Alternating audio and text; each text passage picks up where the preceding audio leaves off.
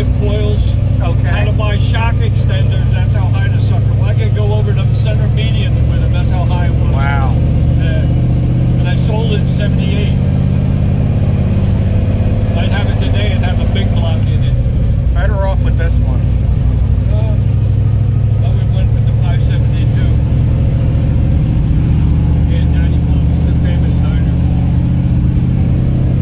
Hey. We're going to make a UV.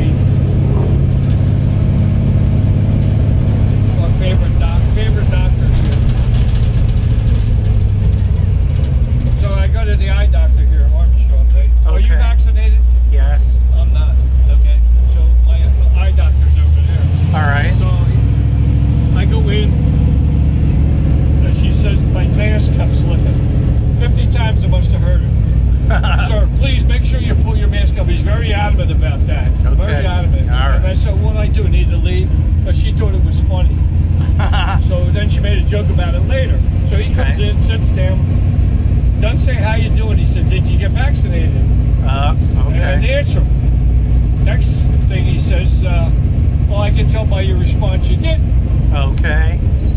So he's sitting in a chair and then he goes towards the computer. He turns around and he says, oh, I can tell by your mask leaking that you didn't get vaccinated. Oh, boy. And I said, what's it any of your business? And we went from there and got started. Oh, I want to no. say, what's it like for a professional eye doctor to ask me, well, I got, it's not his business.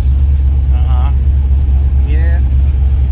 And then I got a letter from them, a phone call from them there, Hatboro Okay. Medical. Yeah. Mr. Palladino, you haven't been here in 3 years.